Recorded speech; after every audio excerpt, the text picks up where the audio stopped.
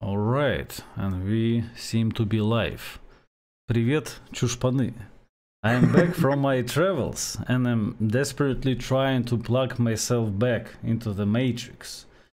And I would hate talking about my vacation because it has little to do with our podcast topic. So I just like to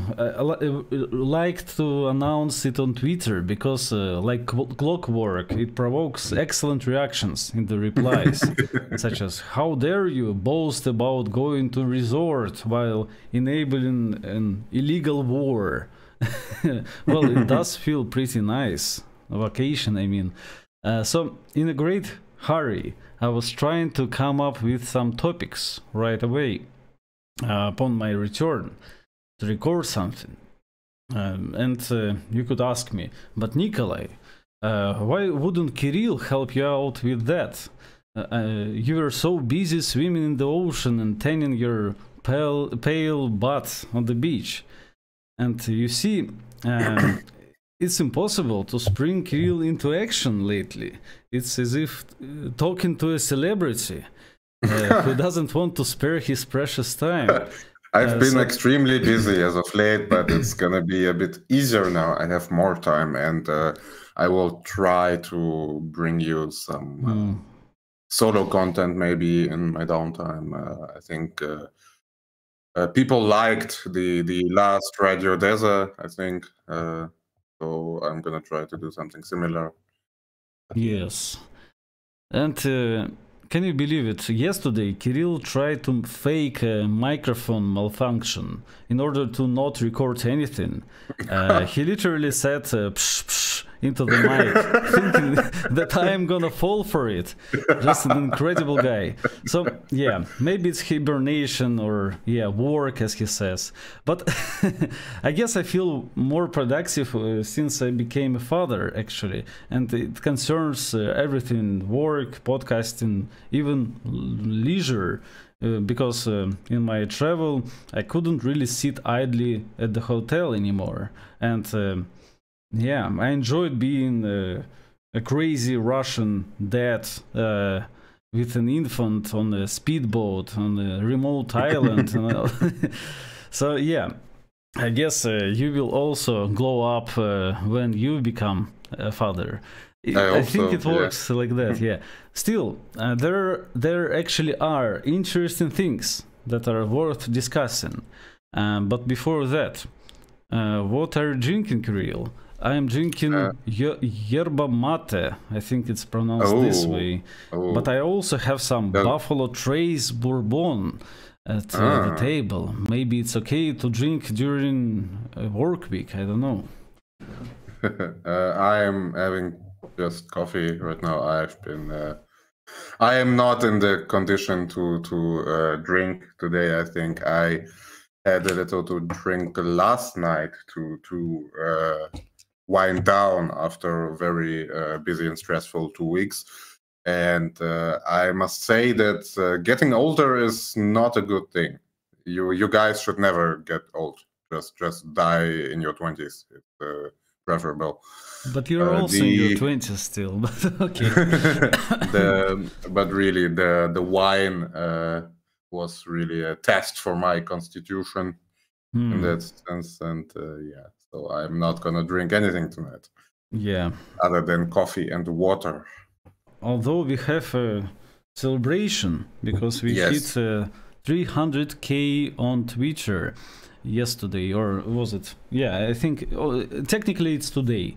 So yeah, if you want to congratulate us with this, well, what is it called? Anniversary milestone. And yeah, so hit us with some message or a question via the link in the description, and you can send us a few bucks this way. And yes, on the topic of anniversaries, we actually missed the 3-year anniversary of RWA. We always do that, actually. We always miss the anniversary. Yes, actually, it was anniversary. Just a few weeks ago. It's 3 years. Yeah, it's not that. It's pretty impressive, actually. 3 years for a podcast. It's just like a century. Yeah. Yeah, if you told me 3 years ago that we would hit 300,000 followers on Twitter, I would not have believed you.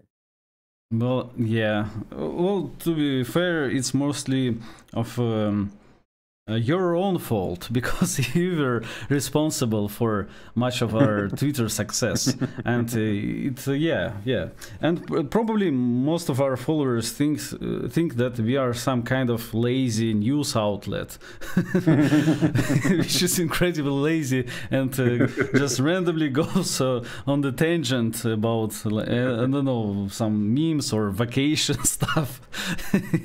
It's weird, but it is what it is. I hope you enjoy our Twitter, though. I think it's pretty good. It's pretty good. So yeah, first topic will be, and when I arrived home, and actually earlier when I was torturing myself at the hotel while trying to watch local TV, and there are only American TV media channels and whatnot, MSNBC and CNN, and there's British BBC. So yeah, I was in the belly of the beast, so to speak, and I have not seen anything Ukraine related. Well, I wasn't big on TV, but still, it was all about Israel or local things or markets. So besides, there is a clear doomer wave going in the camp of Ukraine supporters lately on the internet. And in general, it feels that Ukraine as a nation and AFU is losing morale and steam. Many pundits are switching sides or blackpilling their audience. Just look at Aristovich, and who is now, I believe, an American expat, and he is blackpilling his audience like no one else. And Ukrainians that I see online are also completely exhausted. It's as if they finally saw some... They lost this faulty optimism that they had for nearly 2 years.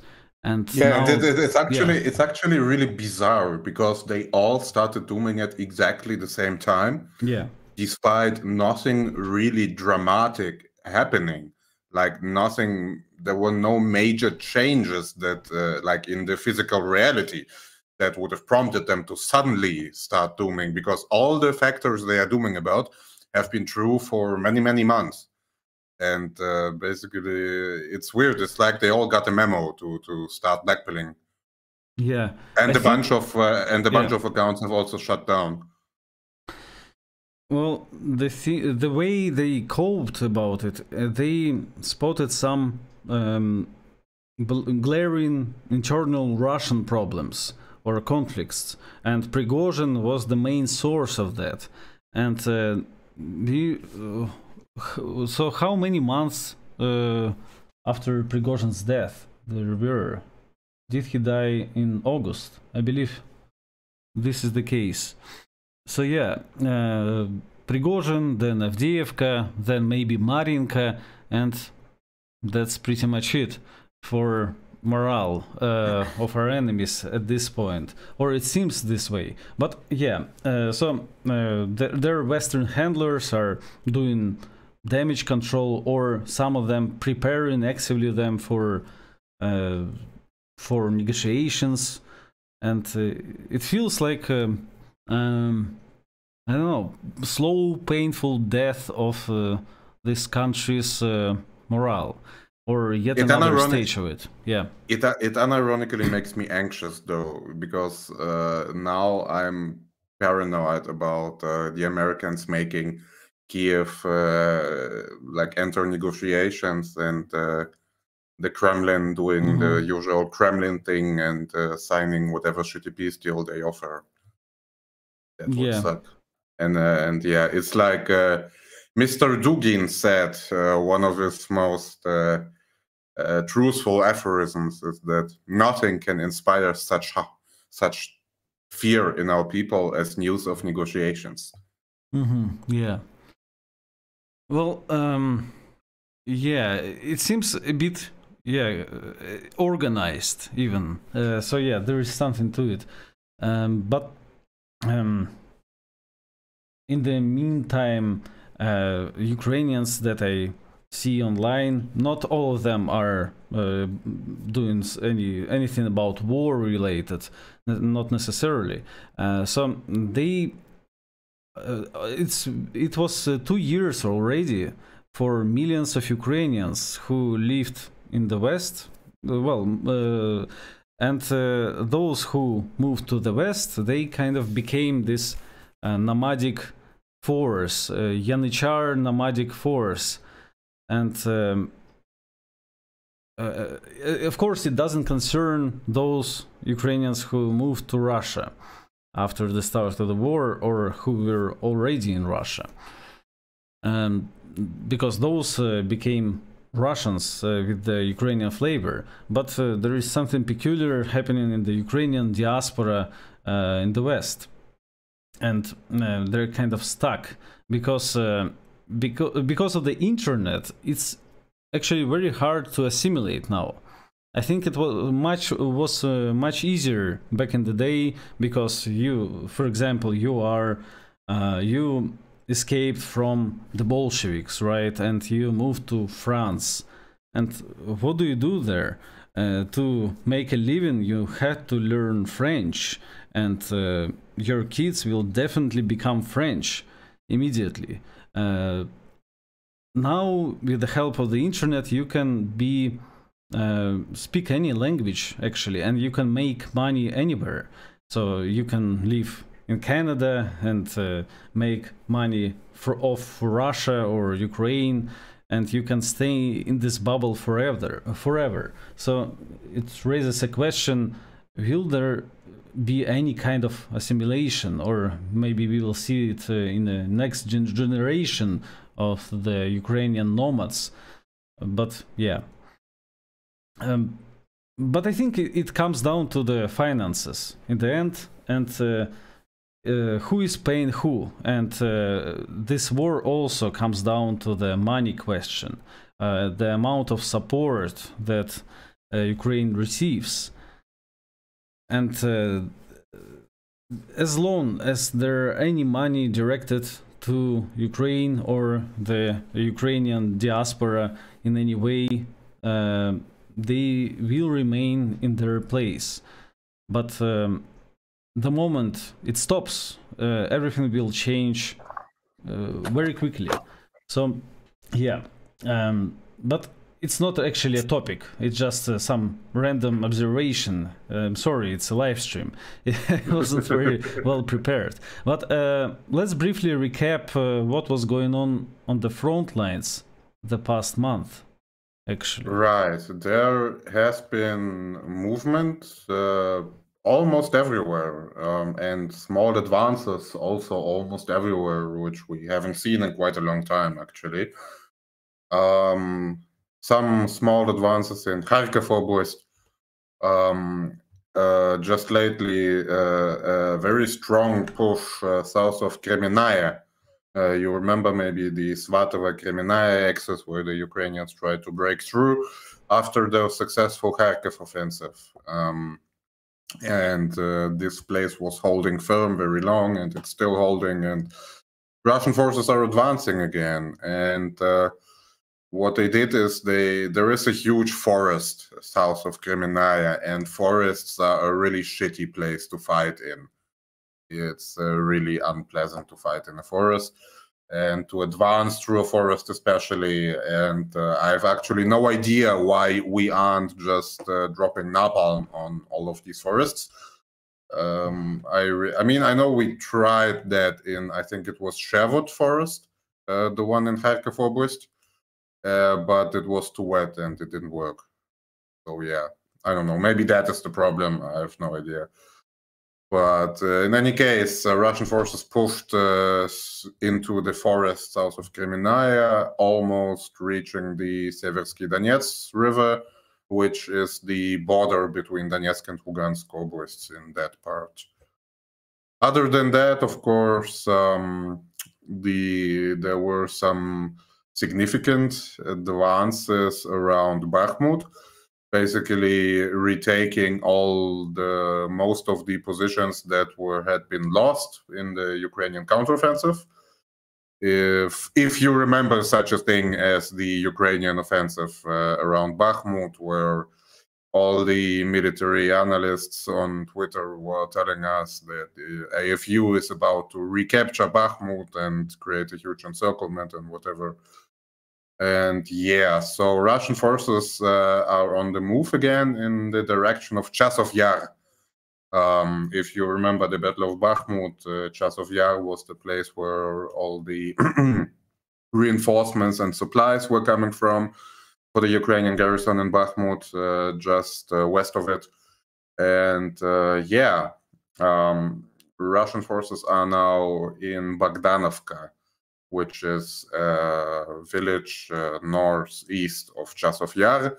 And it looks like they have decided to basically just turn everything between Bakhmut and Chasov Yar into dust by going crazy with the artillery. The shell shortage that occurred sometimes in some places seems definitely over.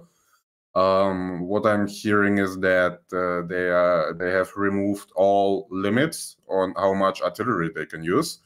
No shell rationing, and basically they're just going crazy with the artillery and like literally firing at single infantrymen and such. So very unpleasant to be a Ukrainian soldier in that area right now. Then further to the south, we have the Donbas, of course, and the area around Donetsk in particular, with two areas where there is big fighting. The most prominent being Avdiivka, which is probably the most fortified place on the planet right now, and has been for years. It's like the stronghold that the Ukrainians built in 2014 and have since reinforced more and more. And it became a graveyard for many Russian attempts to take it. And now we are finally seeing it start to crumble slowly. Russian forces are advancing in the north and in the south around Avdiivka and trying to cut off the logistics for the Ukrainian forces inside Avdiivka. I can't even call it a city. It's not a city anymore. It's just a big-ass castle. And so, yeah, the Avdiivka is, of course, like the absolute focal point of the whole Ukrainian defense in that sector and basically all Ukrainian presence around Donetsk. It's also where they have been shelling Donetsk from. The shelling in Donetsk has gotten a lot less recently since the Russian advances around Avdiivka. And depending on what Russian forces do on the flanks, how far they advance there, how wide they make the encirclement and so on, the Ukrainians might have to retreat quite a bit because they do have like 10 or 15 kilometers of layered defenses behind Avdiivka. So, of course, they had these current events in mind when they created this defensive system, and they do have vast defensive lines and fortifications for up to 15 kilometers behind Avdiivka. But if Russian forces advance enough, they can make those positions untenable in the first place. And then basically the Ukrainians would have to retreat at least behind the Vovcha River and possibly even further. So that would be pretty great. But yeah, it all depends on what the Russian forces do on the flanks, like how long the siege will last, what impact it will have strategically, and so on. It all depends on what happens around like Krasnogorovka and Vodinoye and so on, all those places around Avdiivka. And then you have Mar'yinka, of course, the многострадальная Mar'yinka. a place that has also seen a lot of fighting and is also one of those big fortresses alongside Peski and Avdiivka.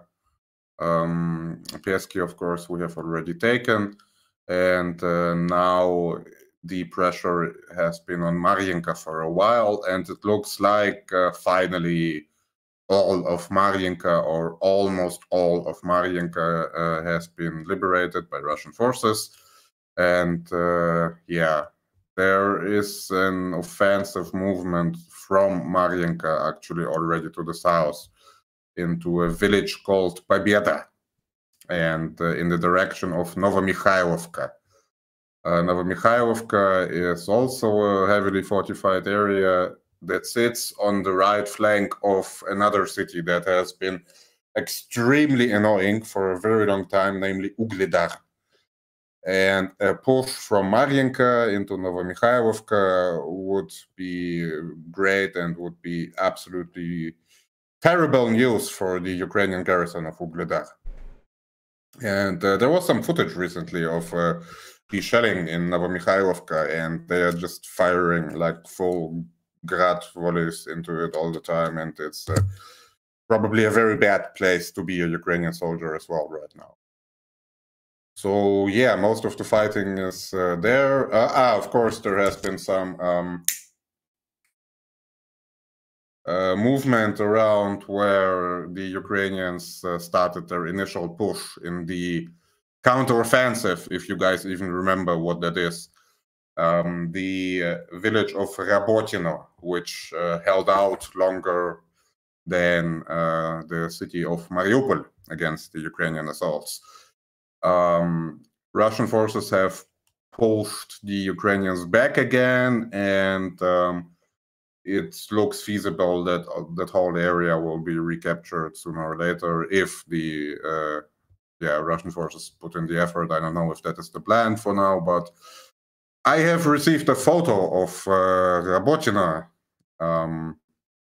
by a friend, which would mean that he was like physically within the line of sight of Rabotina, very close. So yeah, that's about it, I think. Of course, there is Krinky, the very bizarre Ukrainian choice of strategy to create a beachhead on our side of the Dnieper and just like send in a company a week to get killed by bombs. I genuinely couldn't tell you what the Ukrainians are trying to do there. It's like a tiny village on the river, and they have established a beachhead there and dug in, and every day dozens of bombs are dropping on their heads, and they can't like put their heads up even for a second, and they just die, and then they send in new people into the same beachhead, but they are not advancing or really doing much of anything other than sit in basements and get shelled and bombed and getting hate drops on their heads and so on. So yeah, I think that's about it for the front lines in the last weeks. Well, yeah, it seems to be the biggest Ukrainian victory was the murder of Ilya Kiva, a former Ukrainian politician who switched sides and lived in Russia and was murdered a week ago in Moscow Oblast, supposedly by SBU agents. Or that's what the Ukrainian media sources are claiming. But yeah, who is interested in killing quote-unquote Ukrainian traitor but them? So probably it's their only success. Yeah, I mean, it's of course, it's like a really bad look that they can assassinate people in Moscow. Yeah. That undoubtedly it's a bad look, but like, as for the assassination itself, I can't say that I'm terribly like sad about it. Well, I don't really know the guy. So yeah, I know that he was one of these. So actually, there was another former Ukrainian politician who was almost killed, right? It was, but he switched sides back in 2014. It was Tsarev. So yes. there are myriads of those assassination attempts, and that's where Ukrainians really excel at. And a lot of them are successful. So as far as I remember, Ilya Kiva was killed in Moscow Oblast, in some village near some spa area or something like that. And he was killed by a hunting rifle.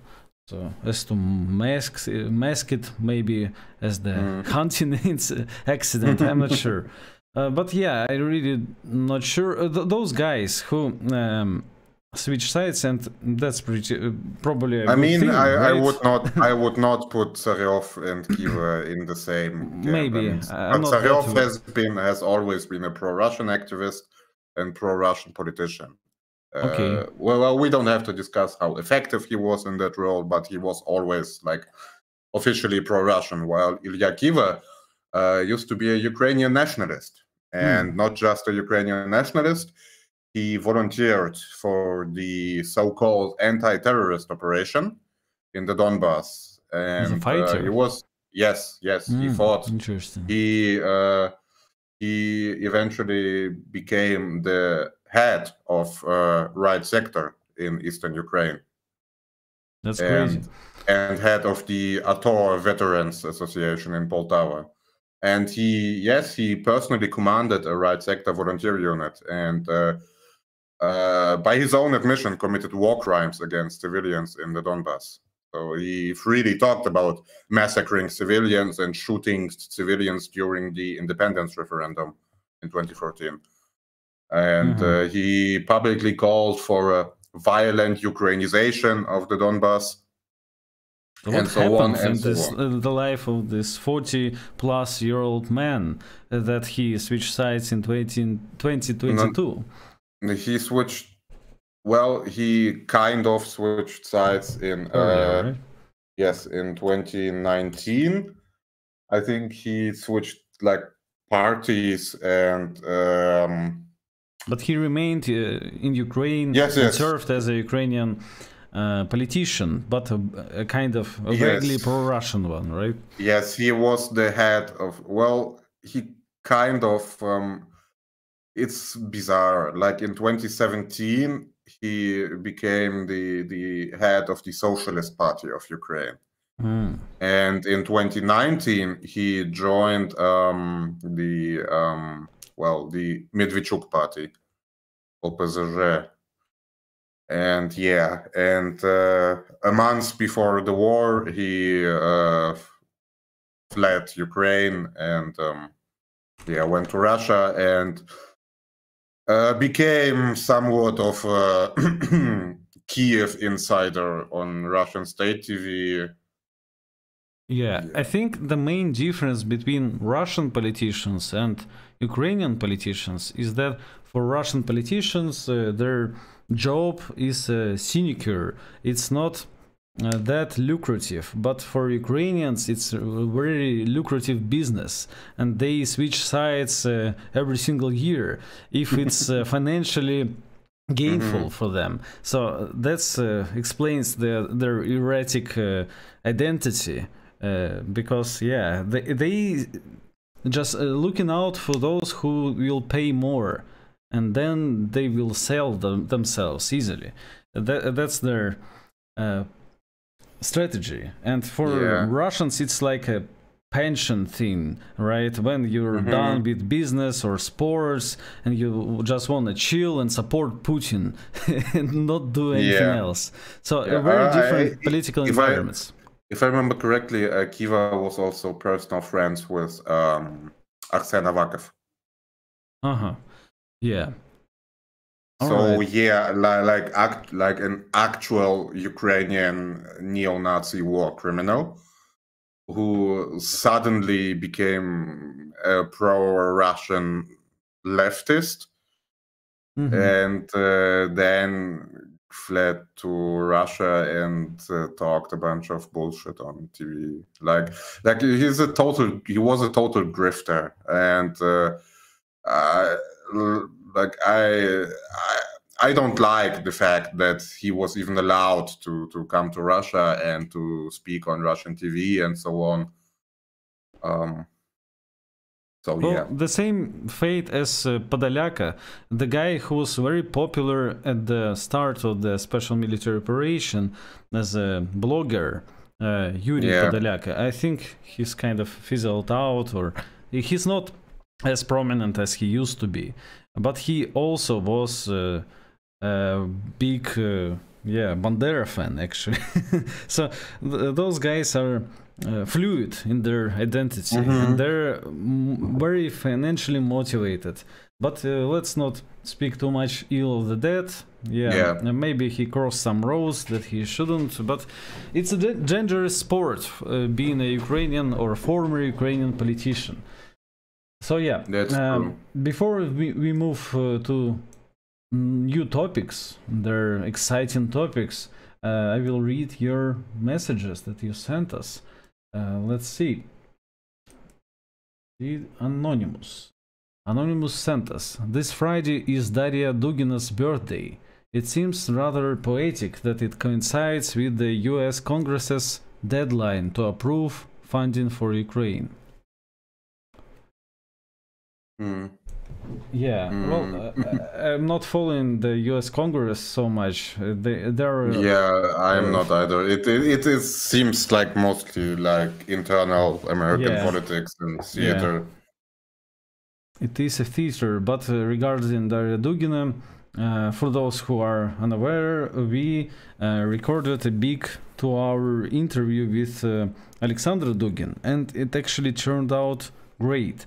And the funny thing is that we started this podcast with the episode on Galkovsky, and we named it Dmitry Galkovsky, the thinking man's Dugin, which is pretty offensive for Dugin. And we were never big fans of Dugin, but I always enjoyed reading or watching him.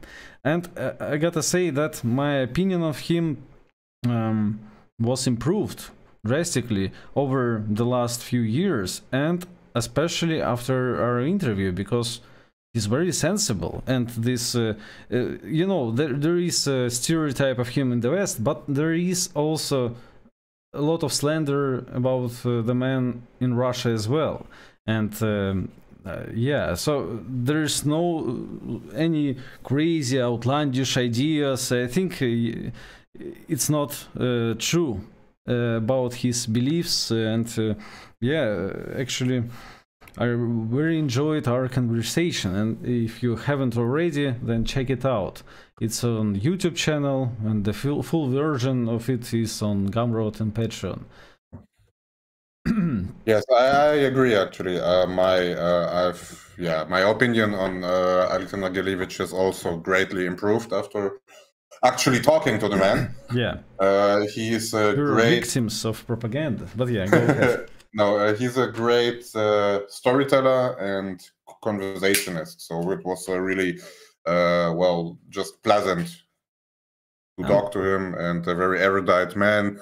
Like I liked especially like when we started talking about Gaza, and he started like quoting a bunch of like the Jewish literature that I have never heard of. Texts, yes. Yeah. And he has a very unique trait, that he's very young at heart, actually, because the typical Russian, or not even Russian, but typical grandpa is very arrogant and very hard to talk to.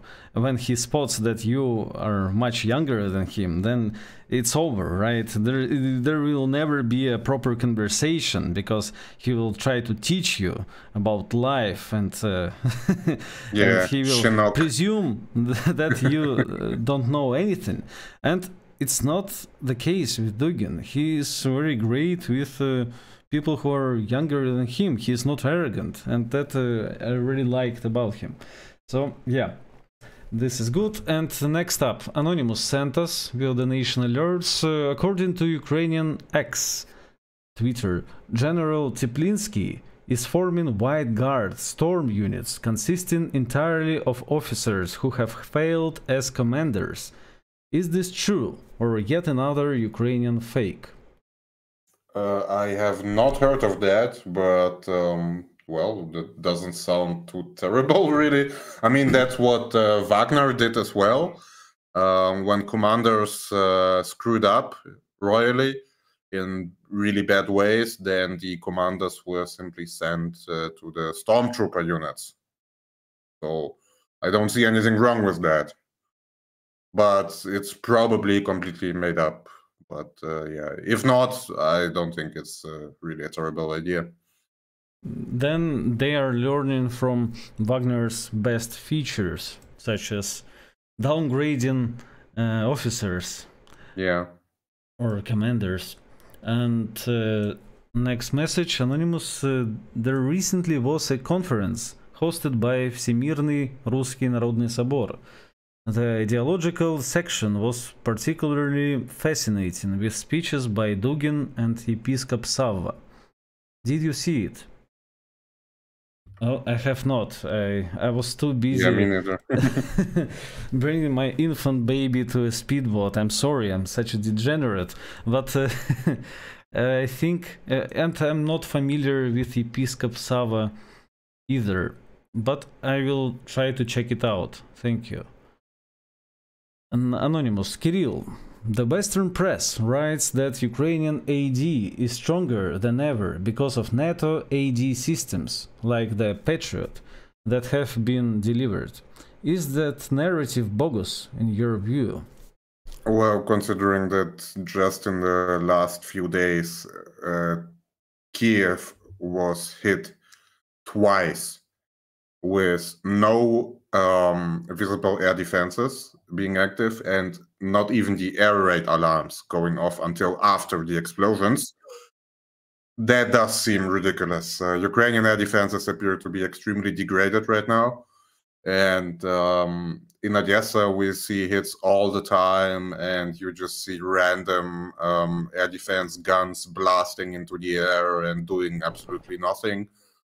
And so I don't think that there really is a full layered air defense system in Ukraine anymore. I think they have just enough for the front lines and basically to prevent Russian aviation from flying deeply into Ukrainian territory. Although we have seen drones do that, for example. We have seen the large, unwieldy, and easy to shoot down Orlan drones flying like 80 or 100 kilometers deep into Ukrainian territory. So yeah, from the looks of it, Ukrainian air defenses are seriously degraded and look barely strong enough for like the actual front lines, and probably not enough to defend against any large-scale missile strike. This is what they're very worried about currently, because there have been no large-scale missile strikes for a while. And Russia is very obviously stockpiling cruise missiles. And the question is, what are they stockpiling them for? And this could be either, well, it could be anything really. If from what I hear, Western experts say is that many believe that Russia is stockpiling these missiles to take out the Ukrainian power grid for good this winter. But we'll see, I guess. Mm-hmm. In any case, I don't think that the Ukrainians could do anything against a massive missile attack right now. And next message, how is the Battle of Avdiivka going relative to your expectations? Are Russian losses overstated? And who states Russian losses actually?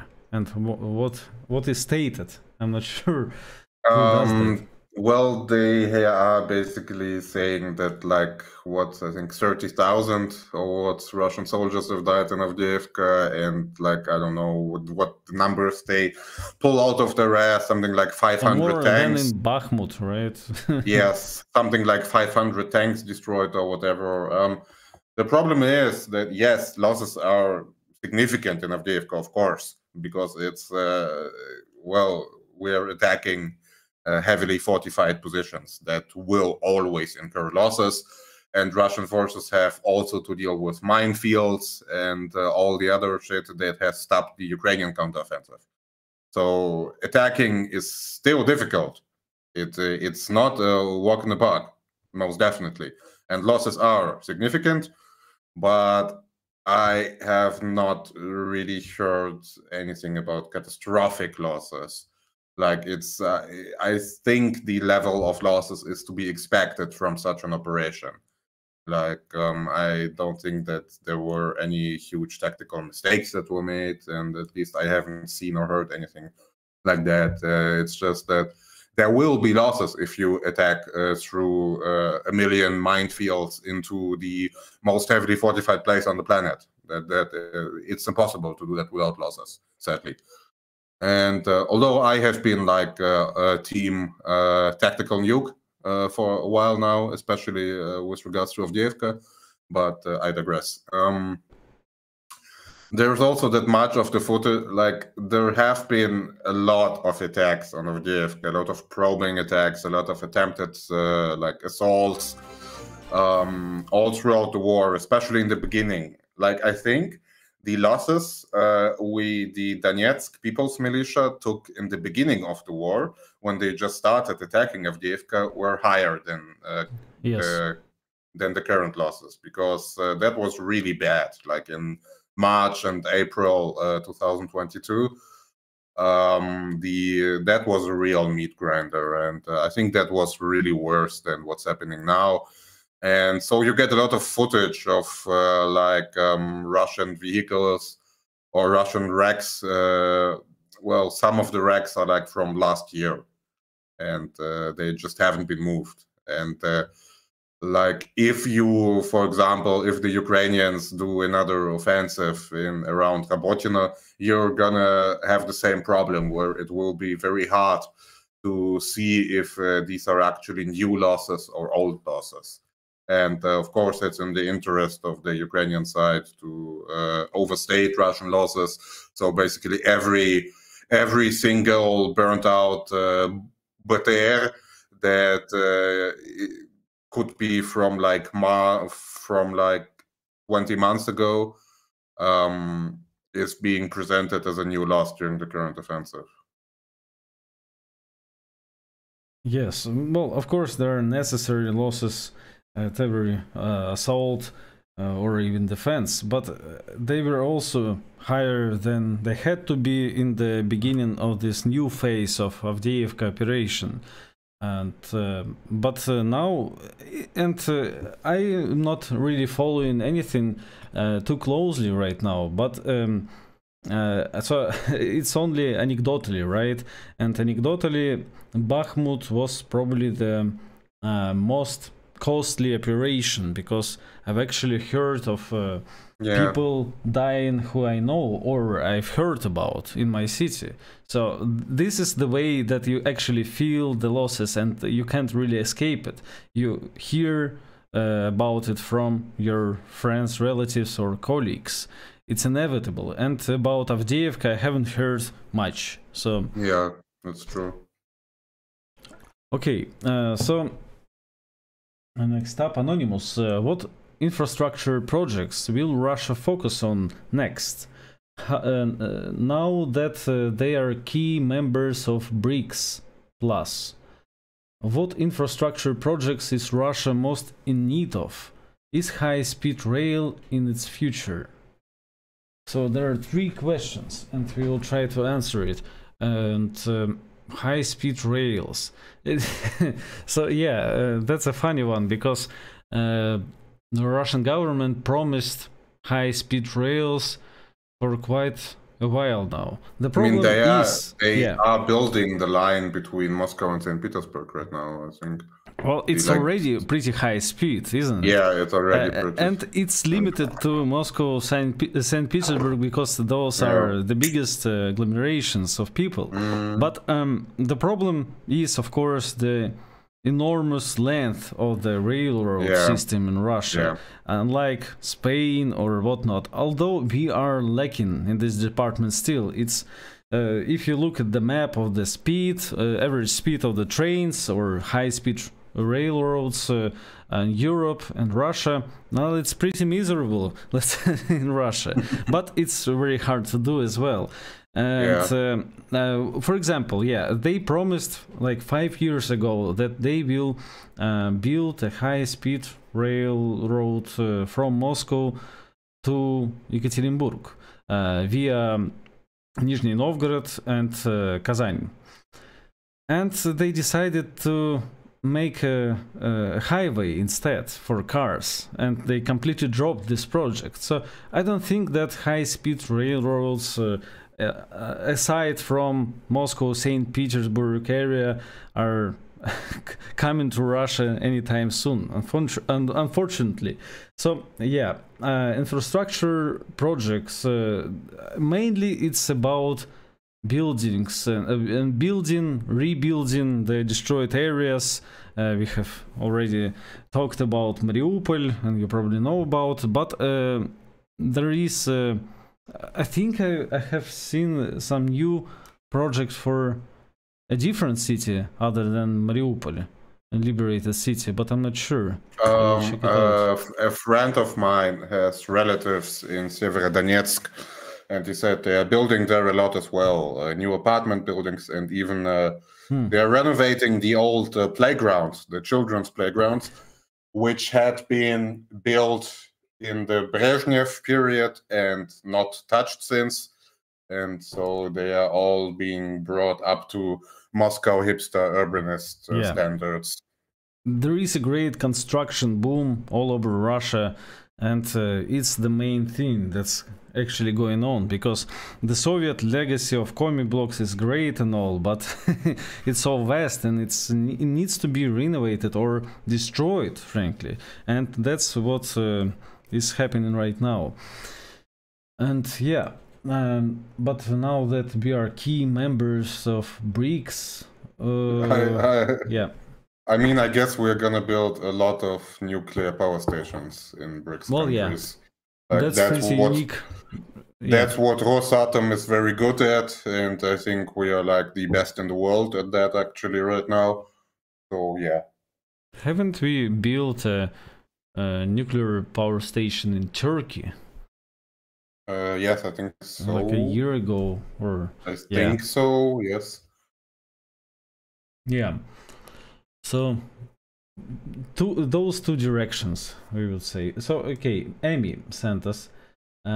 Please explain the Russian election process. Yeah, we wanted to talk about it because it's very exciting. The 2024 election in Russia. It's so funny how like foreigners are like actually interested in the election and stuff. They were trained by democracy. Really no, but okay, on a serious note, we're not gonna get into formal stuff because that is I would simply die of boredom. But like overall, the election campaign, the campaign period will be very calm, uneventful. very uneventful, because there is a single candidate. It's Vladimir Putin, but no, I'm wrong. There are also such people as Boris Nadezhdin and a fellow named Rabinovich, and that's it. And Strelkov, who is now imprisoned. So a tough crowd, a tough competition. So basically, the process will be that most of the Russian electorate will, as usually, unite in their desire to vote for Vladimir Putin. But Putin will also not conduct an active election campaign because he is dealing with the special military operation. And the other candidates will most likely also not conduct election campaigns. so as not to interfere with Putin dealing with the special military operations. And voters want Putin not to do an election campaign, but to focus on the special military operation. And as such, there will be an agreement among the authorities, the electorate, and all candidates that the election campaign should not be too vigorous because we have more important things going on. And as such, there will not be a lot of political scandal, not a lot of propaganda or whatever. It will just be a very calm thing. There were even suggestions to drop the elections altogether. Yeah, but that's not Putin going declined. to happen that's not going to happen in the capital of legal autism. Putin will not suspend elections in any way that could be. This is weird, unnecessary bureaucratic processes are sacred to Vladimir Putin, and as such, everything will be done by the book and according to the law. But I haven't actually finished the donation from Amy. Do you vote to select the governor of your regions? And that's an interesting question. So it's selective, right? We used to vote for governors. All regions used to do that. But some regions now I think it's like 5. So I would speak for my region, so Sverdlovskaya Oblast. We used to do that until 2016 or somewhere thereabouts, and since then we are now we don't have this right anymore, and we do not vote for governors.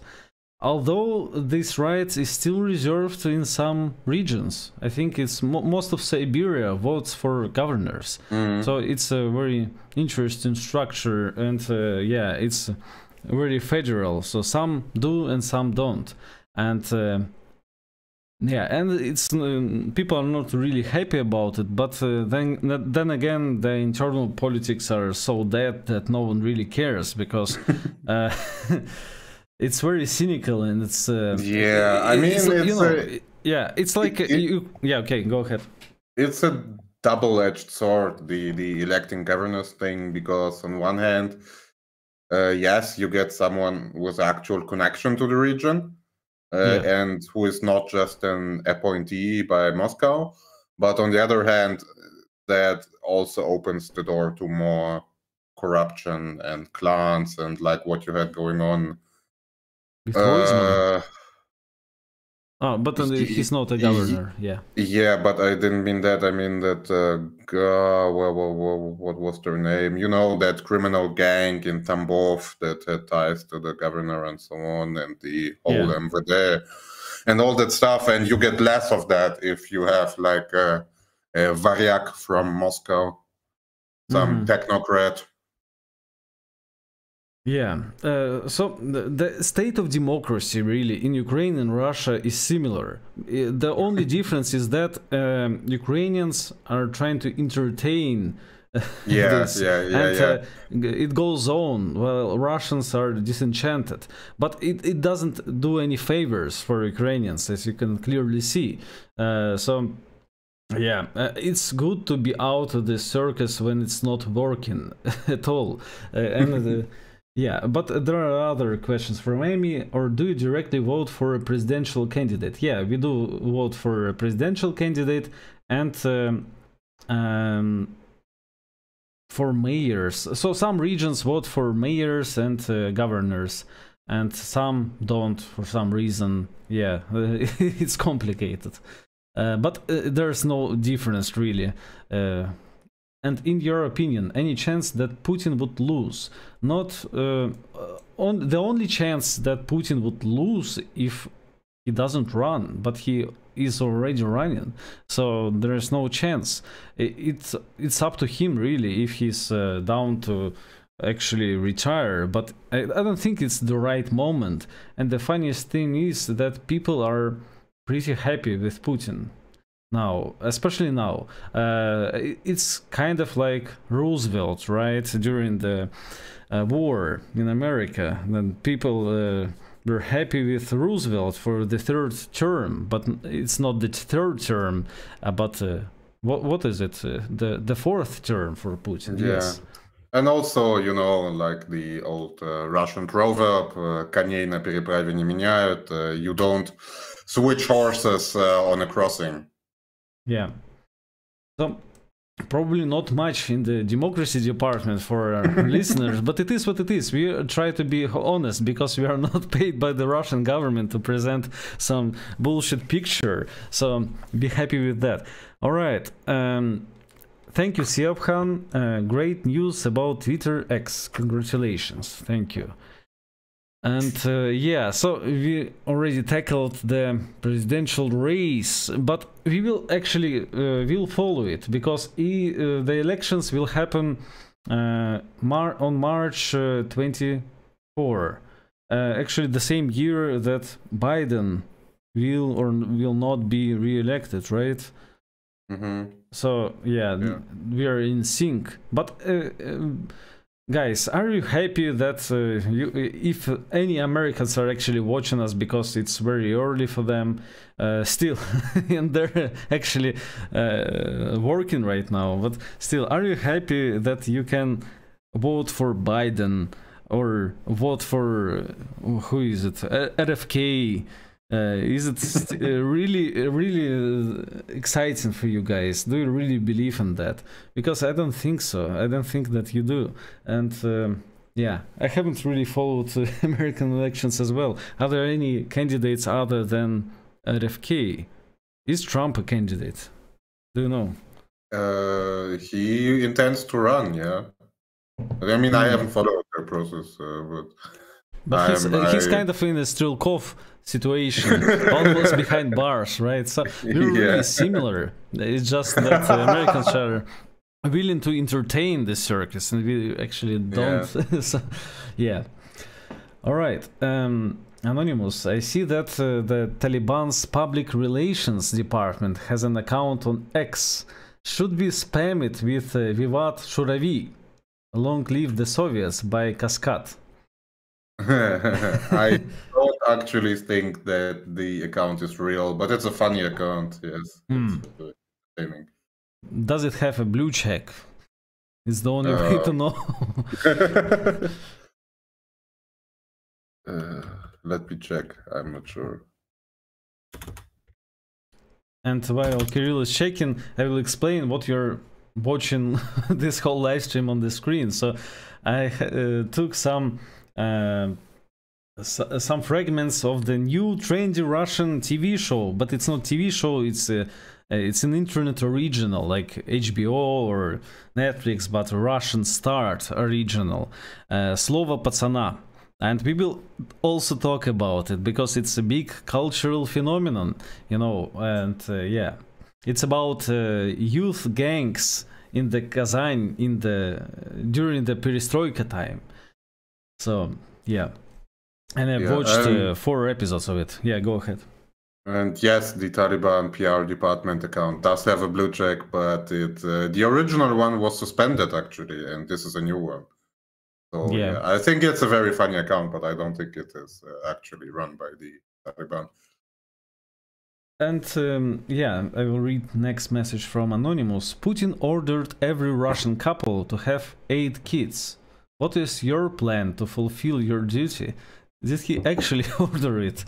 I'm not sure. Does he himself have 8 kids? Maybe out of wedlock. But, yeah. So what is my plan? I think 3 kids is enough myself, but we will see about it. Yeah, we're planning for 3 as well. So yeah, I think that's it's typical. But the rural Russians actually do it, and do it very fast in my experience, and while the urban Russians are planning forever. But so yeah, about the kids, there is an interesting thing, internal Russian use about abortions. So liberals inside Russia, and there are liberals inside Russia, and feminist activists and whatnot, they are scared that Russian government intends to criminalize abortion. And although it's not publicly stated as such that Kremlin decided to completely ban abortions, but they believe that it is the case. And there is an interesting, well, it's not interesting, but a funny article from a foreign agent media source, Medusa, about this matter.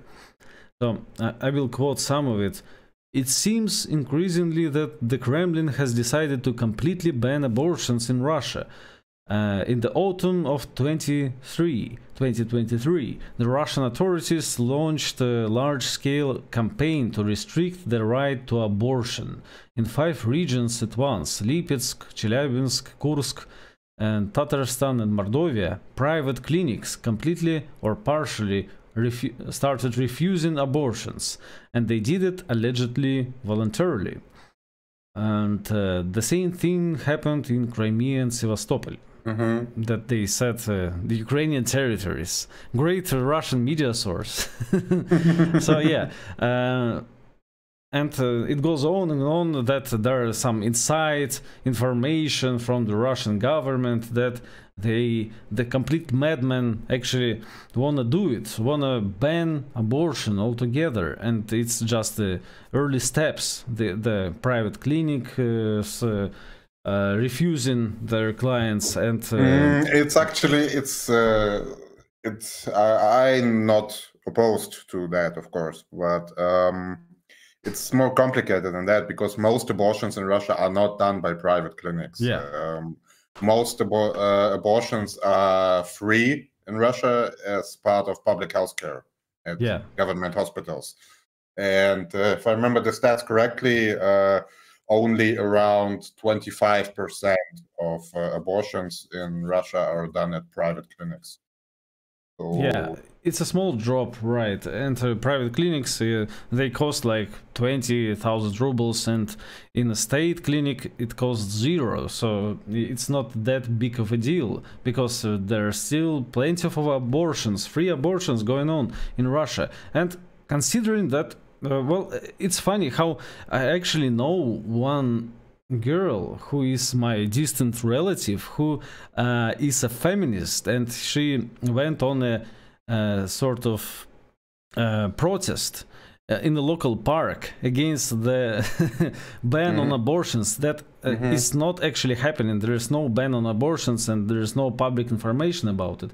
The only thing that the government wants to do is to restrict free state abortions, free state clinic abortions, or at least inform the women that it's not an okay thing to do, and like show them some movies or something before they decide. So it's not actually a ban on abortions yet. It's some steps to restrict or possibly lower the number of abortions via various means.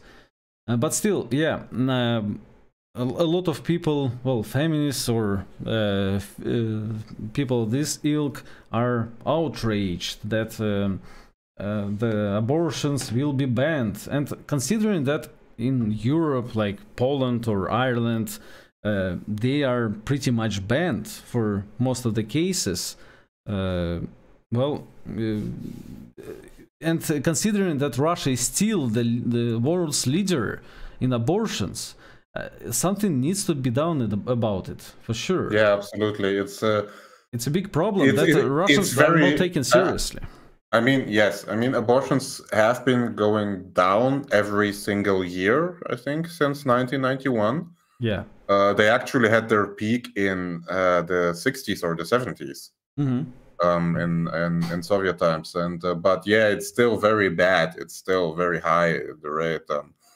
The dynamic is, of course, good, because it's really like a steady decline every single year. But it's still way too high for a civilized country, I believe. And I did actually some calculations, and purely in well, utilitarian terms. Let me see where I counted that. I can't find it, but I remember the numbers. Basically, I counted based on the abortion stats that between 1993 and 2005, 3 million male babies were aborted, and so 6 million overall. And that's basically okay. Let's not get into that. But go ahead. And that's 3 million men who would be between 18 and 30 now, and who are sorely lacking in Russia right now. And from a purely utilitarian point of view, taking Avdiivka wouldn't take so long if we had 3 million more military-aged men. Yeah. So the Soviet practice of abortion as the main way of contraception is simply atrocious. It's the worst crime probably that the Soviets did, and just ignoring it. And many Russians are very complacent. And and if you look at the numbers, it's like pure horror. It's like during Soviet times, the equivalent of the current population of Russia was aborted. Yeah. Like basically all of the population, like the population would be double without the Soviet abortion regime. At least you gotta see that the Soviet Union actually lacked condoms. So of course there were condoms, but no one used them. So the abortion was the main way of contraception. And some women had like up to 5 or 6 or 7 abortions in their lifespan, and it was completely normalized. It's not the same thing in the West, actually. There is a big abortion debate in the US, but still people recognize that it's a murder, or a lot of people do, right? In Russia, I wouldn't say that it is the case. Many women especially think it's their right, and it's like inalienable right to kill the babies, and the opposition is strictly religious people, Orthodox people, and that's pretty much it. Yeah, that's it. The church is like the only anti-abortion lobbying organization in Russia. There is nothing else. Yeah, and there are not that many actual devout Orthodox Christians in Russia, unfortunately. So it's a very one-sided debate, and there needs to be direct intervention from the government, because if it was a democratic issue, Russians would actually vote for free abortions and so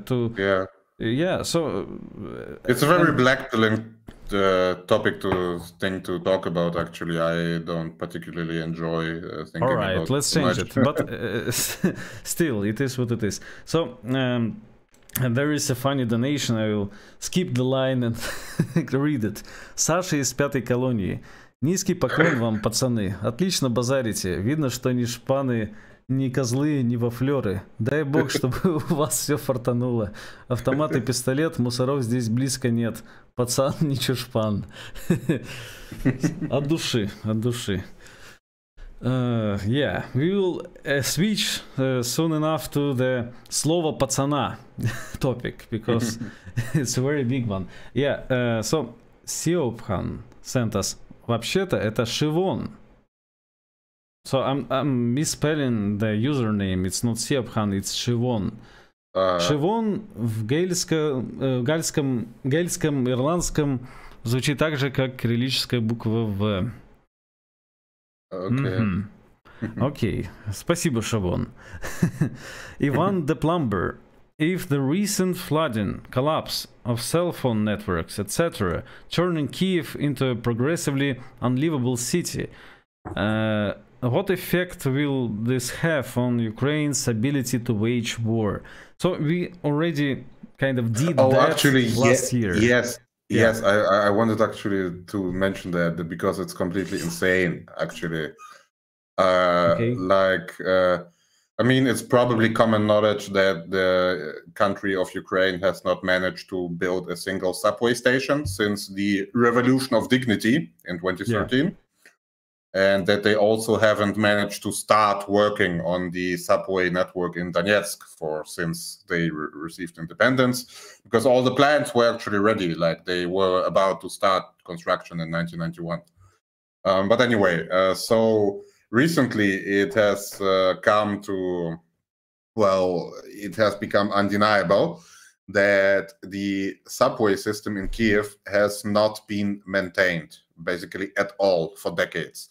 And the city authorities simply stole all the money that was to go to maintenance, scheduled repairs, and so on. And now the whole subway system in Kiev may just collapse on itself. Like, there are already flooded stations. There are already stations that can't be used. And all without any input from the Russian aerospace forces. It's just, well, Ukrainian independence. I mean, like I said before, the average small town in Ukraine or mid-sized town in Ukraine already looked like it was carpet bombed before the war even started. And now huge cities, complete subway system may literally just fall apart. Like, how insane is that? Well, do you know the blogger, Ukrainian blogger Super Sus, who used to actually lurk in those tunnels, subway tunnels, and do all kind of crazy shit in those tunnels? No, I don't. No, I don't think I've heard of him. Yeah, but there is something to his vision, I think, because if actually he visited all those abandoned stations and whatnot, and as they say, yeah, the wheel, how is it? Yeah, the arc of the moral universe is long, but it bends towards the medication of Super Sus in Ukraine, in a way. But yeah, okay, let's move on to the next message, and then we will have a few more topics. The crime series about youth gangs, and something else, yeah, that I have written down in my notepad. So, yeah, Anonymous sent us, if they ban abortions, they should force the fathers to pay alimony. If you're They already do that. They already do that. Yeah, if you're able to fuck, you're able to raise a kid. Down with liberal responsibility. But yeah, there is alimony. And yeah, there is a relevant news item, but it's not actually a news item, it's just a speech by Milonov on some radio show, but the Russian news channels ran with that. So Milonov is, well, who is he? He's a deputy, right? He's a famous Russian deputy who was instrumental in outlawing LGBT propaganda in Russia almost a decade ago.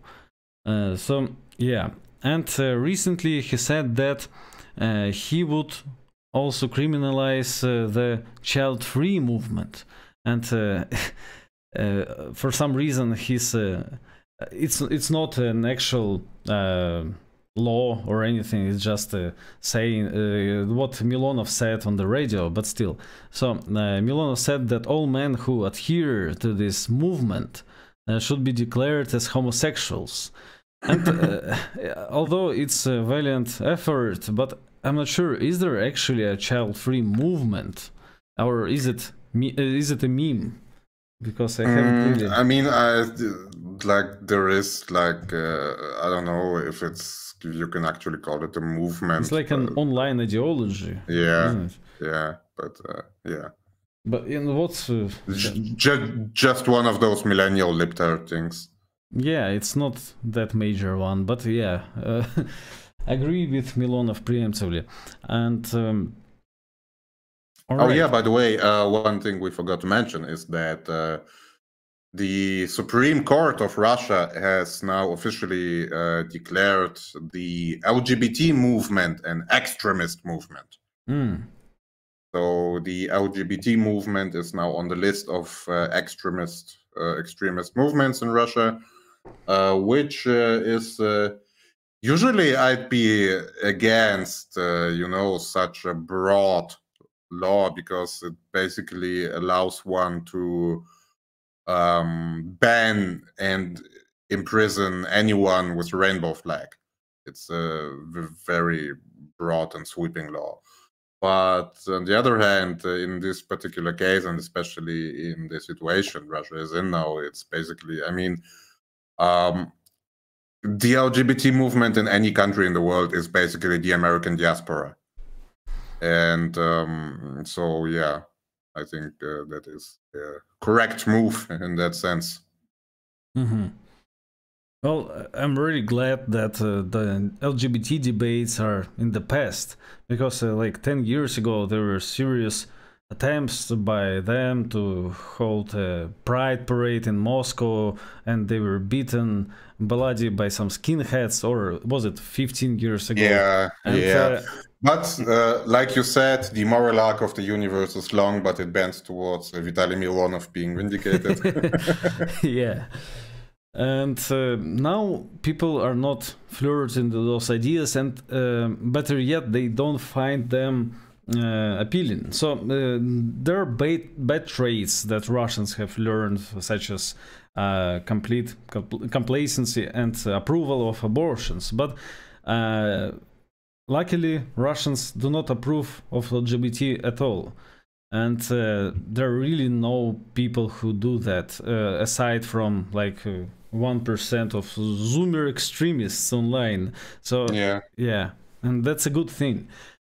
All right, and it's really great to not have a Pride Month, right? Once a year. It's something that we should treasure more, because some people are living in completely different environments. Oh, I'm just seeing, by the way, news. Apparently, Iran has abolished all visa requirements for a bunch of countries, including Russia. We should do an RWA tour to Tehran or something, and make they were on their way to do it actually a while ago, and I actually want to visit Iran.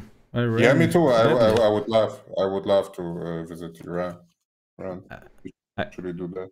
I actually thought about buying an Iranian car some time ago. So I don't remember the name of it, but there are some Iranian-made cars, brands that are being sold in Russia. Not new ones, like budget ones from the 90s, but they're pretty good. I think they're knockoffs of like Peugeot or Renault or something like that. But yeah, it would be pretty unique to have an Iranian whip, I would say.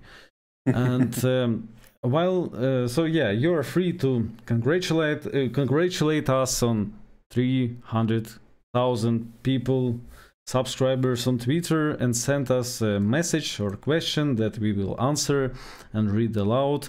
And in the meantime, let's talk a bit about this new series, because the moment that I stepped on the Russian soil, returning from my flight, I have immediately spotted that there is this huge trend going on about the new incredibly famous and popular series Slovo Pacana. And how would you translate Slovo Pacana in English? How would you translate Pacan? It's not a boy. It's not really a proper translation. No, it's like I don't know. I think conceptually, like purely conceptually, the closest thing would be like real one. A real one is a real one. But the word of a real one. Yeah. Yeah. So, and the other thing that I felt when I stepped on the Russian soil again is that it was minus 32 centigrade. The Slovo Pacana, the two things. So everyone is watching it. It's huge. It's about youth gangs of late 80s perestroika era Kazan, which is actually pretty interesting because typically Russian TV shows or films avoid regional things, avoid filming in some city other than Moscow, right? Or even naming the city other than Moscow, because it's impolite. If the film is bad, right, or it's about some gruesome topics, they would insult this city, and they just follow this tradition of Местечко and stuff like that from Russian. From the Russian literature, but it's wrong because this way you don't popularize your culture, your history, and your cities, right, across Russia. And this time around, they were not shy in actually showing 80s Kazan. And so it's about a 14-year-old boy who stepped away from the straight and narrow and joined a local gang. Gopnik violence, family scandals, and the Patsanskaya romantica ensues. So I watched 4 episodes of it, and it's pretty damn good. It's very thorough in the recreation of the jargon, of the slang, of the how they were dressed, those late Soviet gopniks, and how then they will transform into actual adult gangs in the 90s.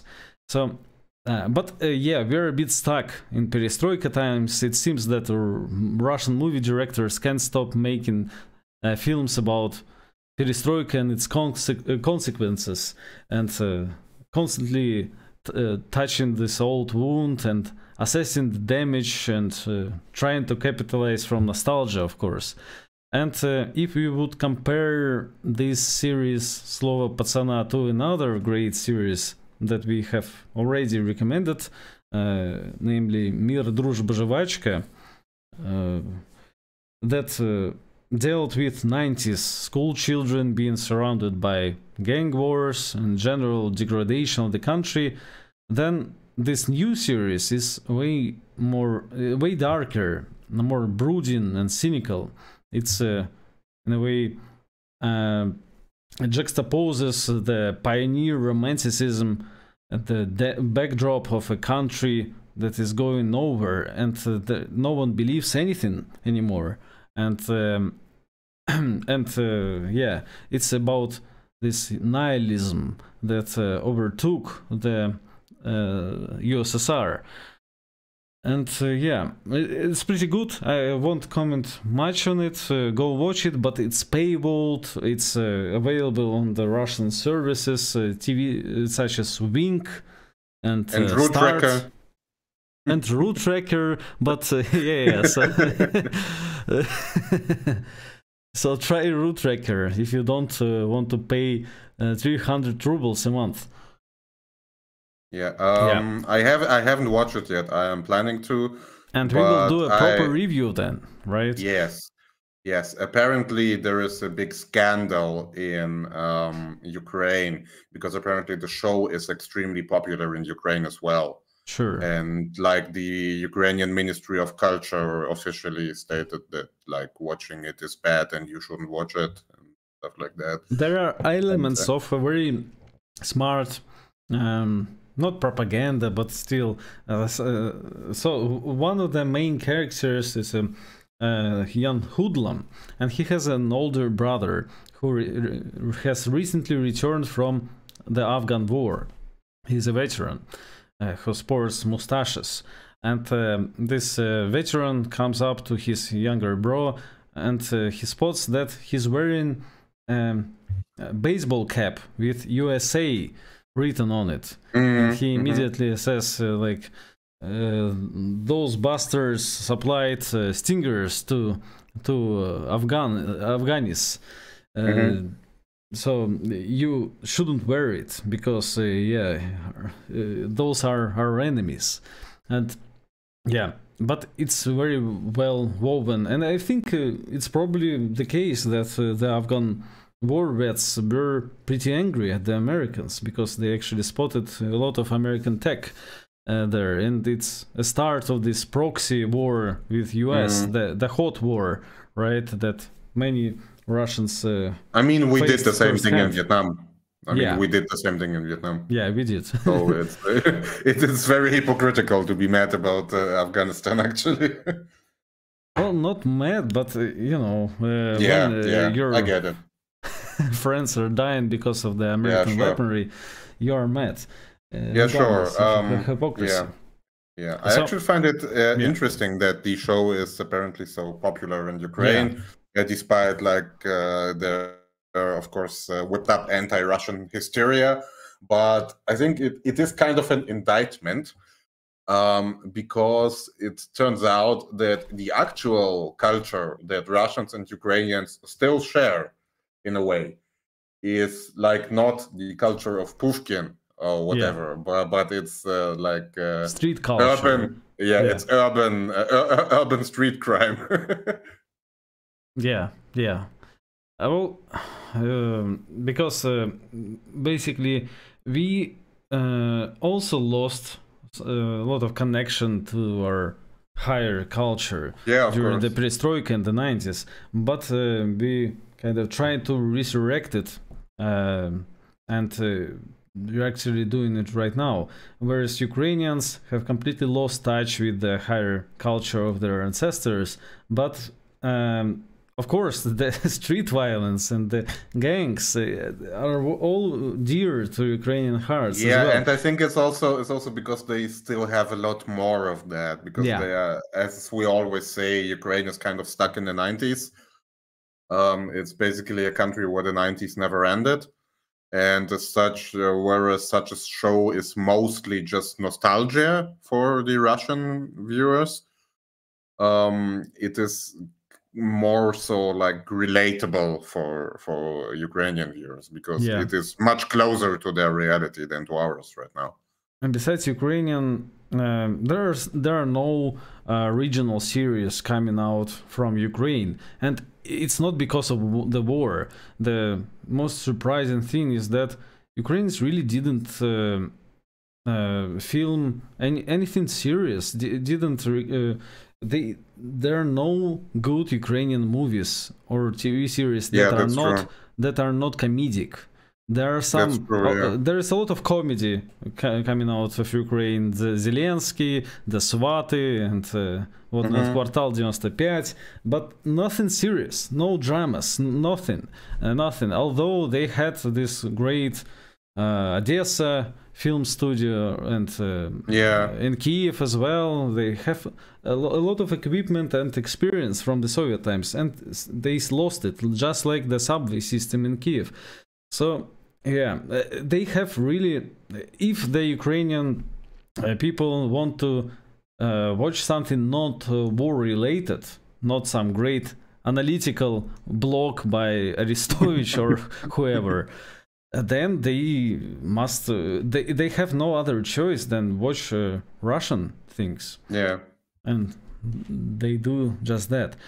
So, and another thing that I noticed upon my return to Russia is that I kind of miss that Russia is really an extreme country, because, well, the extreme weather kind of helped me realize that, because Russians often lamenting are, well, as we did earlier, right, our comparatively small population and all those lost during the Soviet times, and the abortions and the gulags and whatnot. And Russians often say that we would be like a 500 million nation if it wasn't for all these tragic events. And I did it myself, but clearly it's a bit of a fantasy, because we are still the biggest country in Europe right now, with a population of 150 million people. And it is by itself pretty mind-blowing, because there are simply no other countries that have a similar climate. And like, what are they? Canada and Kazakhstan are much less populated, even going by people per square kilometer. And it's just there are no countries that are big and have large urban areas and have more than 100 million people in them, and the temperature can drop to minus 37 or 40. I mean the United States, I guess. Well, some they areas, also have like they also have like all the climate stuff. That's all the same, from Arctic to tropical. Sure, they do, but how many people in US live in those extremely cold areas like Alaska or what is it, Nebraska and other places? Like a couple of million people, and there's at least 100 million people in Russia that suffers extreme cold during the winter, because in Moscow it also can drop to minus 30. And aside from the little... Although in my personal experience, the Russian cold is easier to bear than the Central or Western European cold, because it's drier. It's a dry sort of cold. It's very dry. And it if you're in I don't know, the Netherlands, France, or Germany, then minus 10 feels like makes you want to die, simply because it's wet and it cuts right into your bones, the cold. Whereas in Russia, I mean, I think the coldest I've personally experienced in Russia was like minus 28, I think, and that honestly didn't feel as bad. And that well, I've never been much east of Moscow. But honestly, that's like it doesn't feel as bad as the wet cold in the more western parts of Europe. Well, yeah, or St. Petersburg, yeah. It's not that I was scared upon arrival that it was minus 32. But you came from the heat, from extreme heat. Yeah, and I wasn't well dressed because I didn't bring my pukhavik with me. So yeah, but it is extreme that we have such large cities in Siberia or in the Urals, and because and I just looked at Ekaterinburg, at how large it is and how well developed it is, considering that it was for 2 weeks now, it was close to minus 40 at night. Well, now it's a little bit better, but still, it's pretty impressive. People live in Norilsk. And not a small number of people. That's actually insane if you consider that hundreds of thousands of people permanently live in Norilsk. Like, what the fuck? And it must develop a certain unique spirit and attitude and personality traits which are unique to this world, because kind of when you don't get out much from Russia, you just see it as normal, but after realizing that most of the world lives in some in the heat, in the extreme heat, from the Russian point of view, you kind of reassess things. And okay, let's read some messages that I haven't yet. Amy, elections created vulnerability, meaning Ukraine will increase behind the lines attack. Kerch breach, another BSF vessel, send drones and use it as a narrative against Putin to make him look weak. Well, it doesn't really matter if Ukrainians manage to do that, although they haven't really did that in many months. And there are no glaring fuck-ups from the Russian side for months as well. And there is no other candidate other than Putin. And so it doesn't really matter. I mean, any attack against during the election is just gonna be the Kremlin is just gonna say they are attacking our democracy. And, it usually works the other way around. 9/11 They hate us. attacks. They hate us for our freedom. Yeah.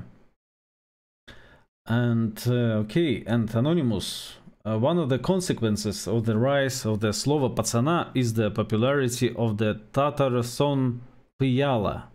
It's a beautiful song, a beautiful language, and I'm glad that it's one that lives within our borders. I'm not sure that the Tatar song Pyala was that big before the series. You mean the consequences? Well, yeah, it's a pretty good song. Yeah, I can actually play it maybe soon. But in the meantime, you are free to ask us anything. And actually, most of the topics that I've prepared or that you have asked us, I think we thoroughly discussed all of them. Yeah. So yeah. I had something like 15 minutes ago. I thought of a topic, but I forgot it again. Maybe I will remember. I will try. Really I will old. go. Yes, I'm really getting old. I will be AFK for a sec, and hopefully I will remember the topic by the time I get back. All right. So let's play this song then. Not video clip, just song. Pyala, which is a main soundtrack in Tatar language for this series, Slovo Pacana. Okay, enjoy for 2 minutes.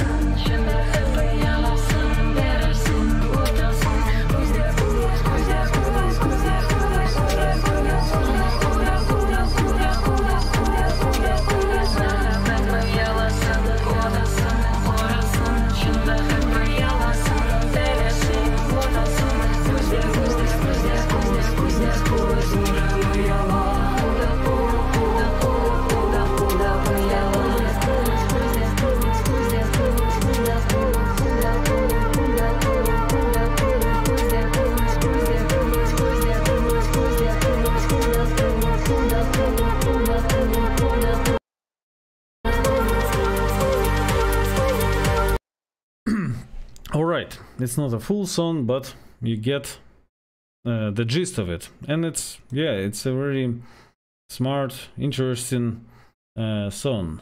Although I haven't really understood a word of it, but it sounds very good. It sounds very good, and it's great that they have this actually popular, diverse music inside Russia.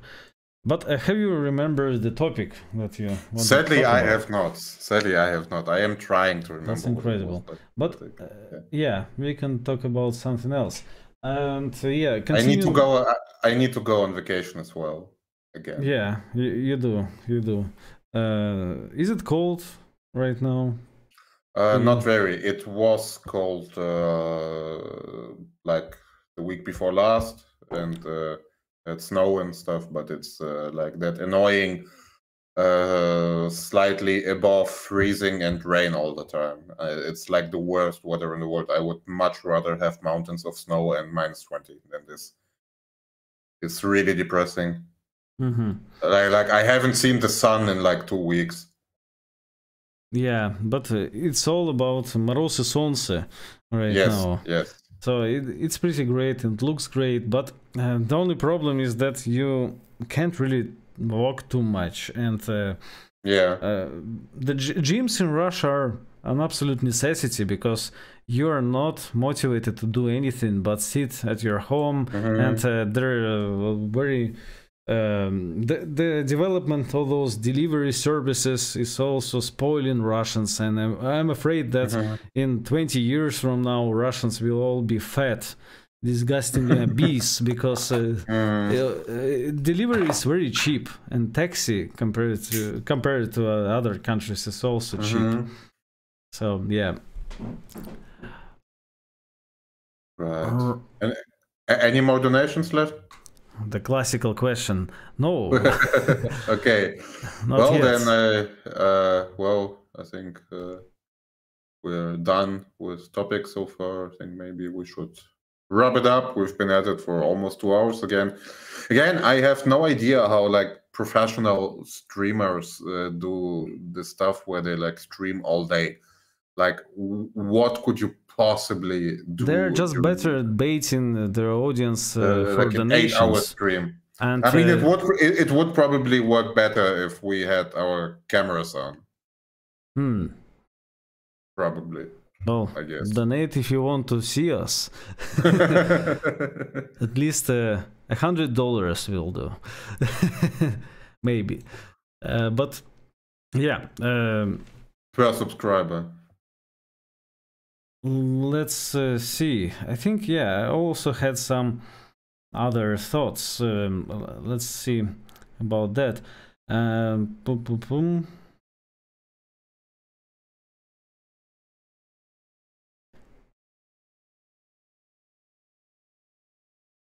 Oh, yes, I remembered what I wanted to say. Actually. Was about movies. When you said that like the Ukrainians have squandered their Kino inheritance just like they did everything else. I think we did that too. I mean, Russian cinema is not in the best place, I believe. There are some bangers coming out in recent years, but really not that much. I think like just on the level of like professionalism, I think the Russian cinema industry is still behind its Soviet ancestors. Well, it is true, but I was a big believer in Russian cinema for quite a while now. When it was trendy to shit on it, I saw that the trend was changing. And the best thing that Russian cinema industry has achieved, is to create local versions of Netflix, HBO. It's not a copycatting, but our own, how's it called, aggregators or platforms that are funded by the actual viewers who pay for monthly subscriptions. So they do not depend on the state budget of the cultural ministry anymore, and that's a great thing. Yeah, and not that's some true. oligarchs, and they can provide content that the viewers desire for any taste. And now, of course, it's a stream of various weird low-budget series as well about prostitution in Moscow. It's the most typical thing that they actually produce, like this is the life of this prostitute that is trying to conquer Moscow, a night's life or whatever. But there are some gems. I wouldn't say that Slovo Pacana is a gem, but it's a decent thing. The only problem is that we are culturally stuck at the perestroika, trying to understand what actually has happened with us, because well, it started with Balabanov, actually, this process of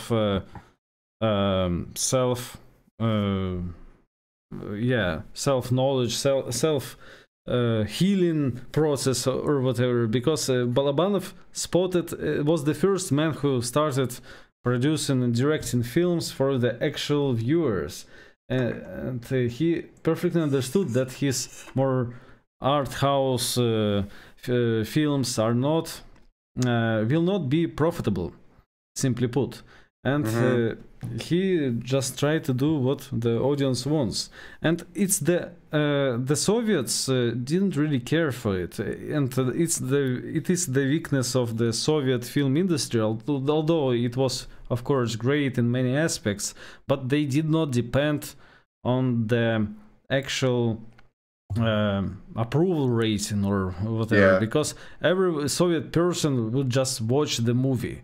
If it's a big enough movie. And I wanted to remind our listeners and followers that you can watch basically all of classic Soviet cinema for free on YouTube on the channel of Mosfilm.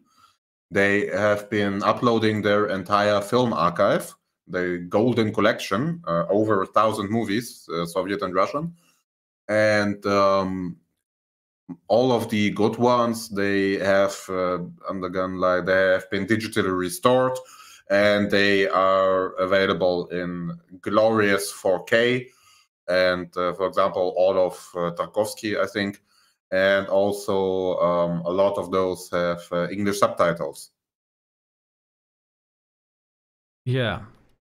So there is actually a little debate going on that was caused by this Slovo Pacana series, and many people are saying that it's teaching the kids wrong values because it's romanticizing the hoodlums, the gangs, and it will inevitably bring back them on the streets, which is moronic. It will never happen because it's a different world now, but still. And but we already kind of rejected it. But the funniest thing is that the Soviet movies try to educate the audience, and there was always a propaganda, not of political kind, but of being a proper citizen, of being a good man, a good child, of doing right things.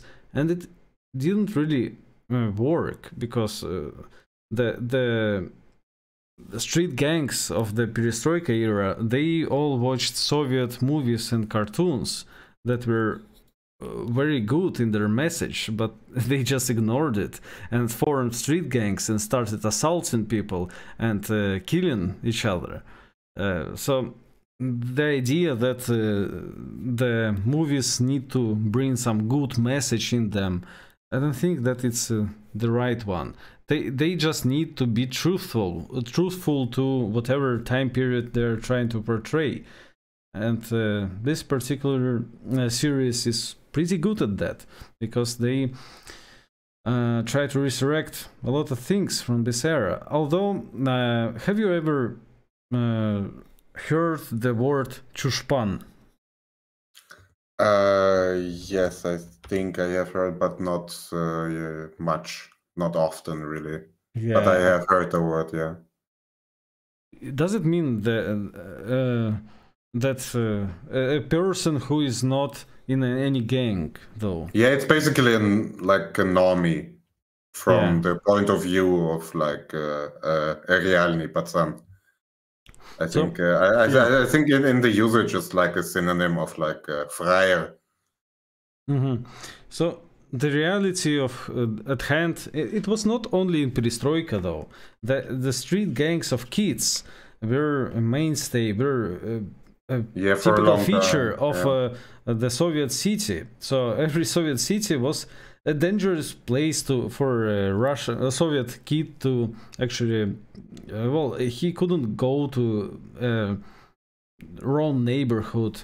It was dangerous at night. You would be assaulted by those gangs at every step. And in Moscow, it was funny that a lot of regional gangs, especially that were close to Moscow, would come during the weekend to Moscow and would assault like MGU students and rob them and take their shoes off and coats or whatever, to steal hats.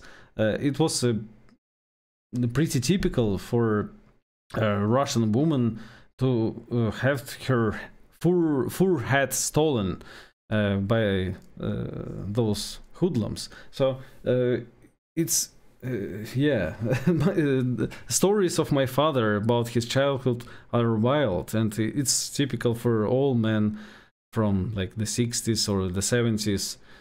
And clearly the Soviet regime didn't really work, and the Soviet militia didn't work, especially at the low level of petty crime of the youth gangs. They couldn't control them, partly because there were no cameras anywhere, but probably because the state propaganda didn't really reach the masses of the Soviet people, and they were left to their own devices. And the fact that millions of people, older people, went to the prison system and returned home with new sets, a new culture, basically the prison culture. And this prison culture is what destroyed. It was this rotten core, the poison that destroyed the Soviet ideals in the end. And it was all that was left in the 90s, the prison culture. So yeah. But we will leave the more broader discussion of that when Kirill actually watches the series. And how many episodes is it? It's I think 6 episodes are out now. Ah, okay.